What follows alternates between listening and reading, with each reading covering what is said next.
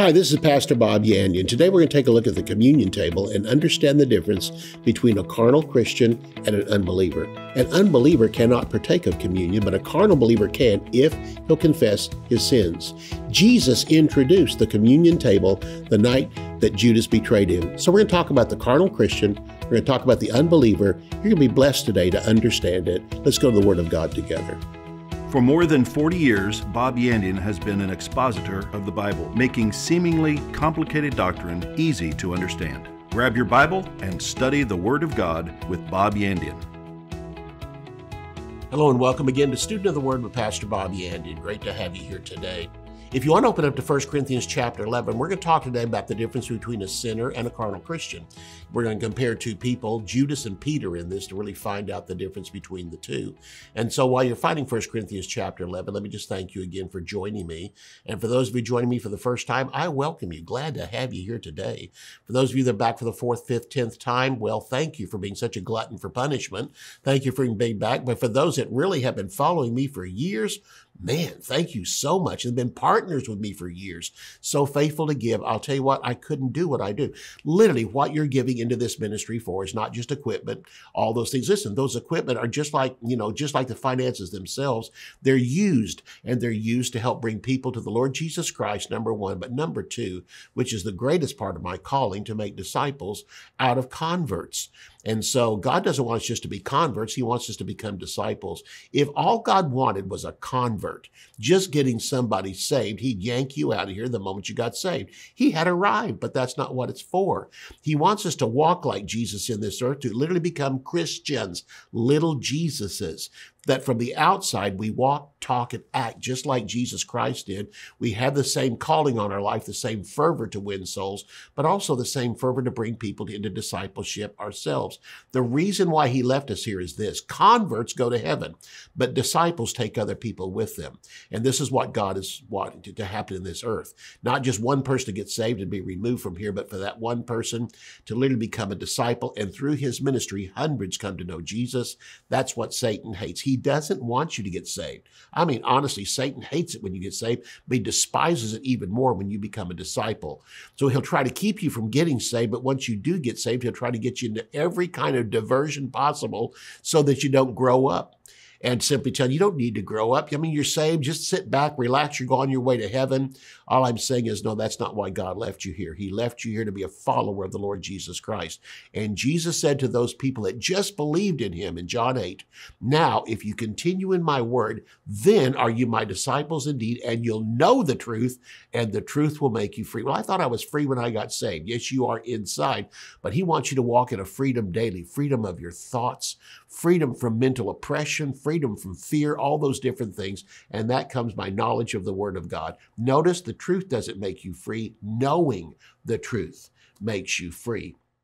So if you'd like to become a partner with me, I'd love to have you do so. You're joining in with a group of people that love to see people grow up, love to see stability come into lives. And that's what my calling in life is, my ultimate calling. The truth of what God's called me to as a teacher of the Word of God. I pastored for 33 years, but I was a pastor teacher.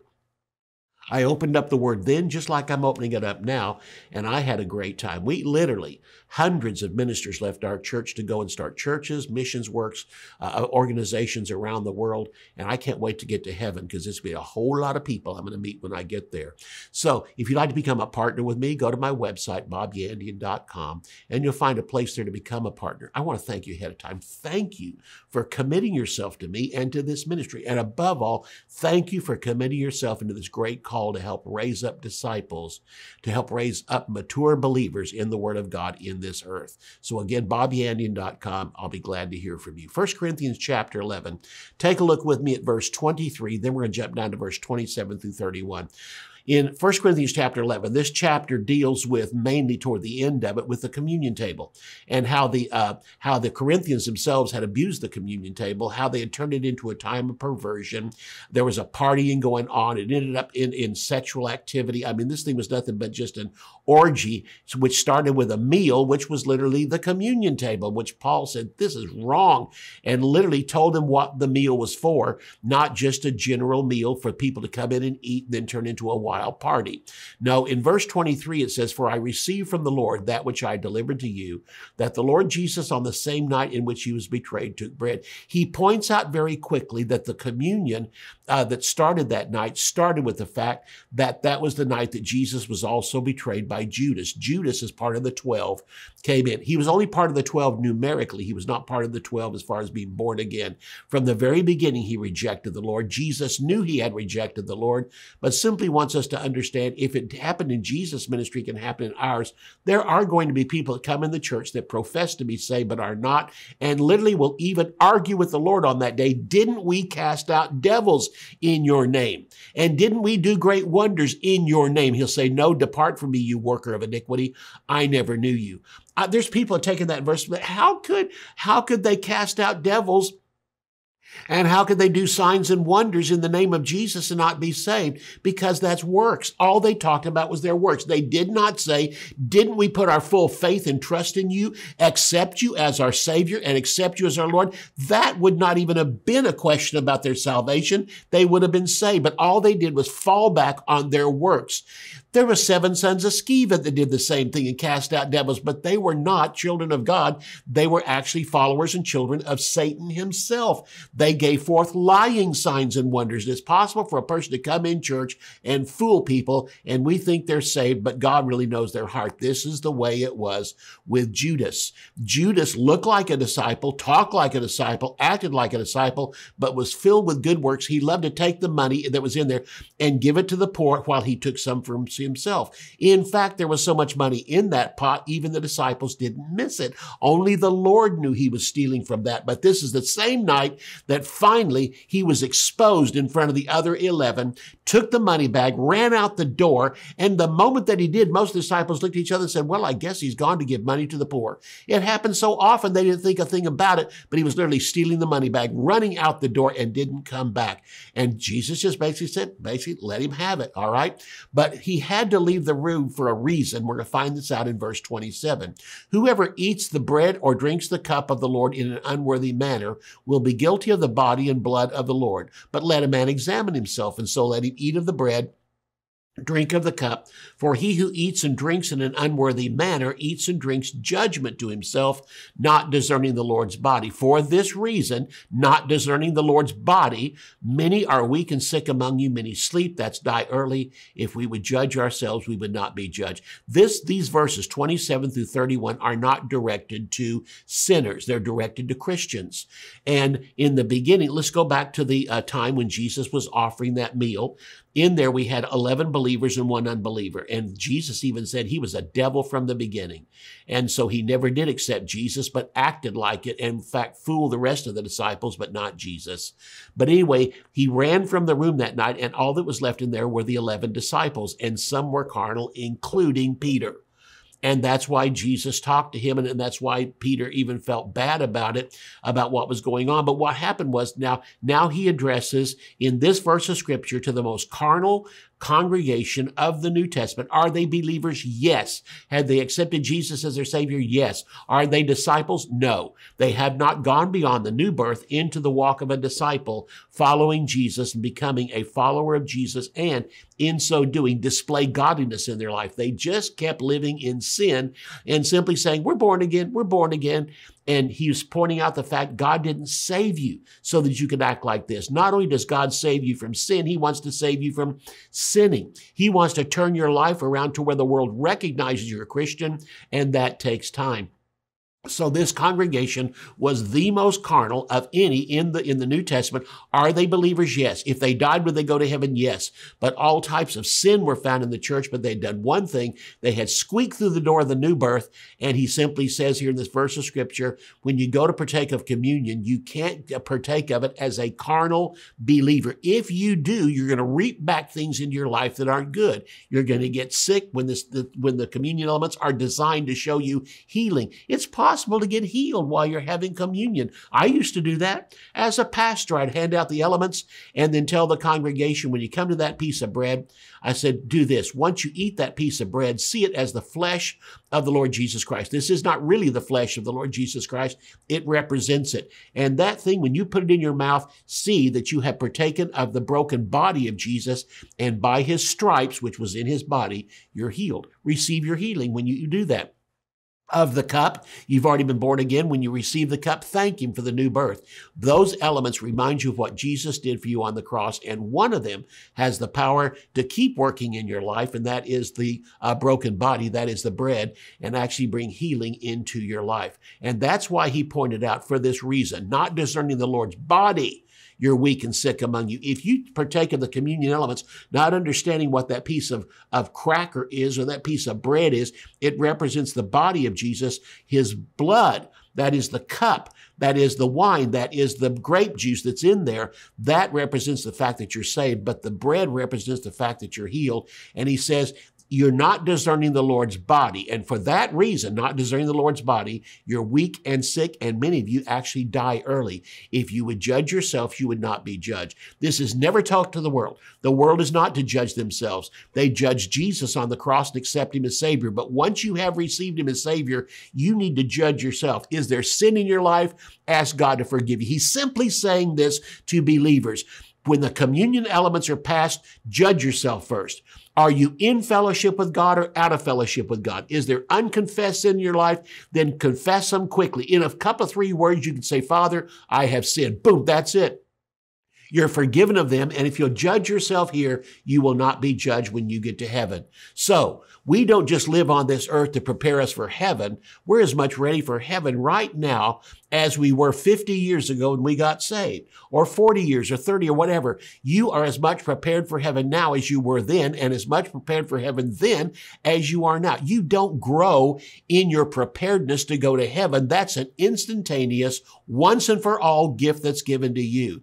So the communion table is where God meets us for sanctification, not for salvation. That's why the communion table doesn't save a person.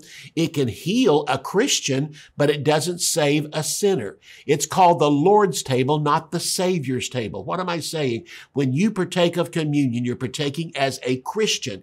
An unbeliever cannot partake of the table. In fact, God warns us, don't let unbelievers partake of this. This is something for believers. Water baptism and also communion are something that only believers can enter into. We don't baptize a sinner. We get him saved and then we baptize him. That shows he has been saved, but when he comes out of the water, now he's ready to walk off in newness of life. I have been crucified with Christ. I died with him. I was buried with him. I have been risen from the dead with him, and now I'm walking off into newness of life. It is a display to those around you that I already have accepted Jesus as Lord and Savior. But the communion elements are showing you that you've been saved, and the communion elements are literally, again, they are an open invitation to walk in your salvation, into sanctification, and into a lifestyle of holiness before the Lord, discipleship. When we come back from the break, we'll continue right there on with this teaching on communion. What is it that makes a Christian a carnal Christian? A carnal Christian is simply a Christian who is caught up in sinning. This series by Pastor Bob Yandin will help you identify the differences between carnality and spirituality and make any corrections needed to avoid carnality. The story of David's sin with Bathsheba and the results of that sin perfectly exemplify what happens when a believer chooses to walk in carnality. But thankfully, you will also learn about the process of complete forgiveness and restoration that results from repentance. This 8-lesson series is a must for everyone desiring to avoid the pitfalls of carnality to walk in maturity and holiness in Christ Jesus. To order Understanding the Carnal Christian, go to bobyandian.com. Theology Simplified is a practical guide to foundational biblical truth. Basic doctrines are not difficult, but easy to understand. They often become disguised as complicated or deep-sounding words, but the definitions are simple. Using straightforward vocabulary and down-to-earth examples, Pastor Bob makes complex theological concepts clear and practical. 8 crucial doctrines of the Christian faith are demystified: redemption, justification, sanctification, reconciliation, predestination, election, propitiation, and glorification. These 8 precepts, essential for all believers to understand, come to light as you read and arrive at a deeper understanding of the finished work of Jesus Christ. To order Theology Simplified, visit our website at bobyandian.com. Bob Yandian Ministries is training up a new generation in the Word of God. Because of your generosity, this teaching ministry is able to change countless lives. You will never know until you get to heaven how many people received Jesus, were filled with the Holy Spirit, healed, or found God's will for their life through your support and prayers. If you would like to become a partner with Bob Yandian, visit bobyandian.com and click on Partnership. I said it before the break, I'm saying it now again. The communion table is not called the Savior's table, it's called the Lord's table, because it's given to believers only. An unbeliever is the only one who cannot partake of the communion table. There's many churches that have closed communion. What I mean by that is only if you're a member of that church can you partake of it. Folks, it's open to the members of the church, not to just that local church. Anyone that is born again can partake of communion, and the Lord is letting us know that. Now, if I'm in a church and I'm speaking there and it's only a closed communion, then fine, I won't partake of it. But I know I'm saved. But every church I go to, just about say 99% of the churches I go to, believe that this table is open for everybody that's saved. And the only one that can't partake of it is an unbeliever. But I'll tell you what, if you get saved before the communion begins, you can partake of it too. And so the communion table, again, is really not a focus on the fact that we've been saved. It's now focusing on the fact that I need to begin to walk in newness of life. I begin to walk in discipleship. And so, again, those that watch this program, those who follow my ministry, probably 99% of you are born again, and you're in different phases of areas of growth in your life. And so through that, you begin to accept more responsibility. Now you find yourself wanting to witness more. The life that you have, you want to share with other people. And to be honest with you, right now is one of the greatest times to witness I have ever seen. I mean, there is so much confusion, so much fear in the entire world. Even sinners know something's wrong. We who know the Word of God know what's coming. We're looking for the rapture of the church. And in the midst of all this, we can do what Jesus said in Matthew 24. Don't fear. I mean, with all the stuff going around, don't you dare fear. Look up, your redemption draws nigh. Walk in happiness, walk in joy, walk in faith for what's about to come. But in the meantime, get people saved. Because I can tell you this, there's carnal Christians out there, or probably ignorant Christians who are fearful, but there's also a world out there. And even if they're liberal, even if they don't believe, in the lifestyle of a conservative person, or especially a Christian conservative, they know one thing. I wasn't bargaining for all this stuff going on. I don't even understand what's going on. They don't understand because there's an agenda in this world that's far beyond them, that's been there for a long, long time, and it's being run by Satan. And so right now we can look at all this because you know what? I know what Satan's up to, but I also know what God's up to. As it says in the second Psalm, he that sits in the heavens will laugh at them. When they talk about we're going to take over the earth, we're going to stop the church, we're going to break their chains that slow us down, God's in the heaven laughing at them, even deriding them, it says there in Psalm 2. I think he's just punching Jesus next to him and in derision making fun of what the world is saying. But then he goes on to say after that he's going to turn and his anger and his wrath is going to come out. And through that, we have Jesus is coming back for his church. And then after that, the tribulation will occur on this earth. But after that, Jesus is going to come back and rule on this earth for 1,000 years. All I can tell you is, why should we be fearful? And why should we be despondent? Why should we be let down? We should be rejoicing. And on top of that, this is a great time to witness. The world knows something's going on. So when you're with people, just start to mention the fact, what's going on in the world? Boy, I'm sure glad I know the Bible. They'll be jumping in wanting to know, well, what does the Bible say? They may never have been interested in the Bible, but suddenly now they are. And so again, that's what my ministry is dedicated to. And I want to thank you guys again for simply becoming partners with me and joining in with me. Again, if you'd like to become a partner, I'd love to have you as a partner. And again, hold hands with me, hold hearts with me, and let's get this people out there saved and especially move them into discipleship, strong Christians for the Lord. So the Lord's table, That's what we call it, not the Savior's table. Communion doesn't save a person. The elements show the work of Jesus Christ on the cross, and from that time, we're now walking in the things of God. It's a place that we do it, if we do it weekly or if we do it monthly. Jesus didn't say how often. He said just as often as you do it in remembrance of me. It's a place to refocus our attention on the Lord and remember the results of the cross for power to live the Christian life under the lordship of Jesus.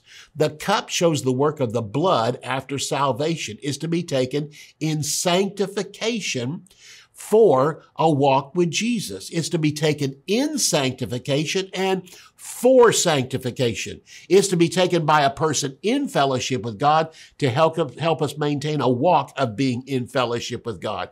It is a moment for confession of sins before taking the elements. That's why it says here, let a man examine himself and then let him eat. That's in verse 28. If we would judge ourselves, that's down here on earth, we would not be judged, and that's the judgment seat of Christ, and that's in verse 31.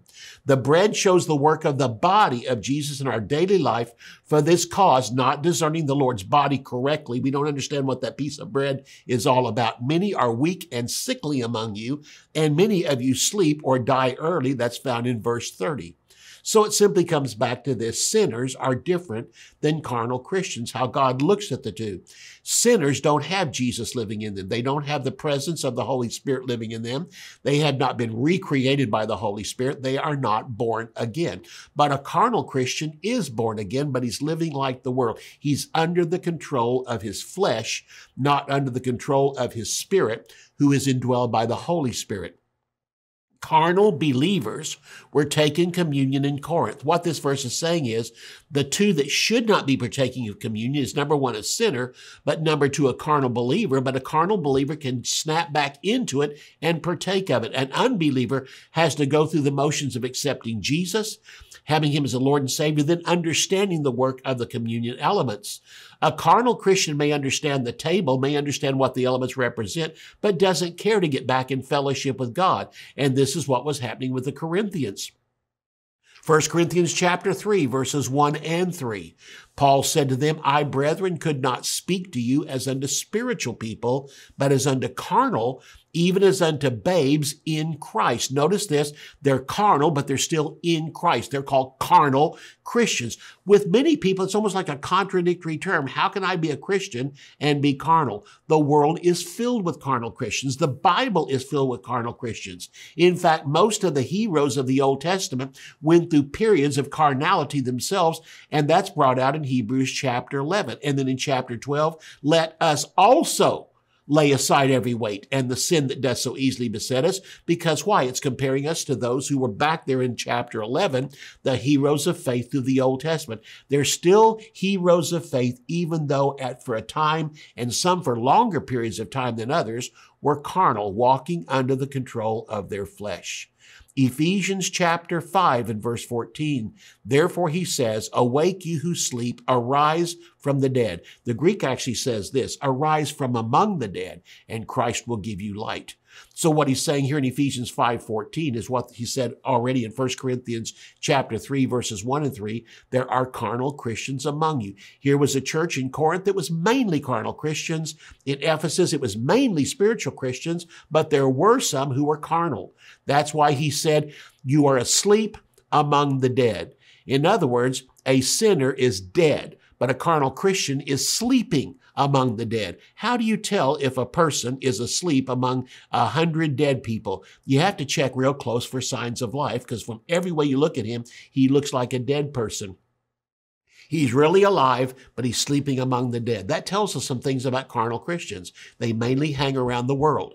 And when even they're around us, what they're saying basically is a lie, but when they're around the world, they feel much more comfortable. And that's because they're being controlled by their flesh. What God wants you to do is repent. And this is what happens when communion comes. He said, if you don't repent as a Christian, when the communion elements are bringing around, you'll get yourself sick. You might even die early. But if you discern the proper elements and you discern them properly, and you then get back in fellowship with God, they bring great blessing into your life. At any moment, a believer is either spiritual or carnal, controlled by the Holy Spirit or controlled by his flesh. Literally, to be carnally that's your flesh, fleshly minded, brings about death. In other words, the things that you do will not last. They'll have them for a while and they'll fall apart. Doesn't bring around spiritual death for you and you'll go to hell. That's not what it's saying. Carnal Christians will be in heaven before the judgment seat of Christ, and there all their works may be nothing but wood, hay, and stubble. Okay, God wants you to have a lot of gold, silver, and precious stones when you come, things that you did out of the control of the Spirit, not by the control of the flesh. If your flesh controls you, you might be doing exactly the same thing you would be doing as a spiritual Christian. You might be giving an offering, but it doesn't count with God. Sinners can give offerings to God, and it doesn't count with God. So it is with a carnal Christian. A Christian who's under the control of the flesh may try to give the largest offering in church and impress people, but it really doesn't matter. Ananias and Sapphira tried that, died in church. Did they go to heaven? Yes, but they were carnal believers. A carnal believer can partake if they confess their sins first, but an unbeliever cannot take communion at all. And that's why, again, that and water baptism are so close to each other. It's something that a believer can do. In fact, water baptism is something a believer can do immediately after receiving Jesus Christ as Lord and Savior. The moment that a sinner, such as the Ethiopian eunuch, the moment that he received Jesus, he said to Philip, "There's water. What does hinder me from being baptized?" And he was baptized immediately, and we find this throughout the time of the New Testament.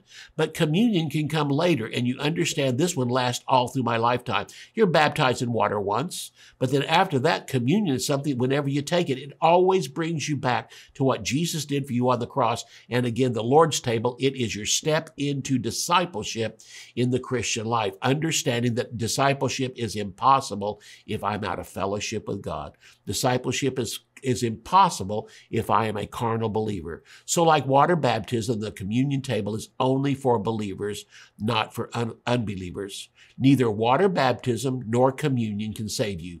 Both show holiness for believers, not salvation for sinners. How important is that? It's so simple. Spiritual believers are commanded to eat and to drink, but carnal believers are commanded to examine their own heart first, and if needed, repent and then eat and drink. Sinners are not to eat of the communion table at all.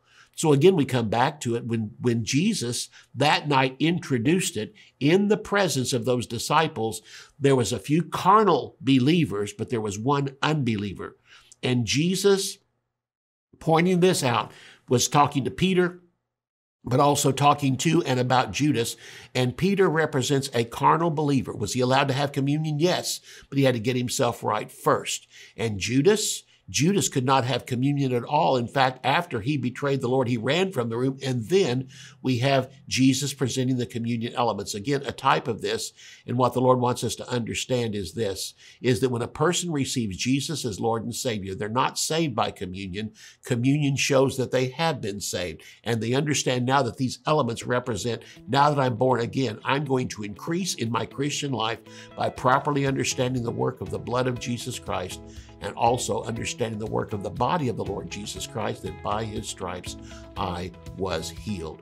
When we come back tomorrow, we're going to continue this as we talk about, again, Judas and Peter, but also talk about the unbeliever and the carnal Christian. I know you're going to be impressed. I know you're going to be blessed by this, and we'll see you tomorrow. You can order resources, become a partner, or browse free articles and podcasts. You can also join our mailing list and receive weekly devotions and the latest ministry updates. Visit bobyandian.com. To contact us by mail, use the address on your screen. Thank you for watching today's broadcast. We'll see you next time on Student of the Word with Bob Yandian.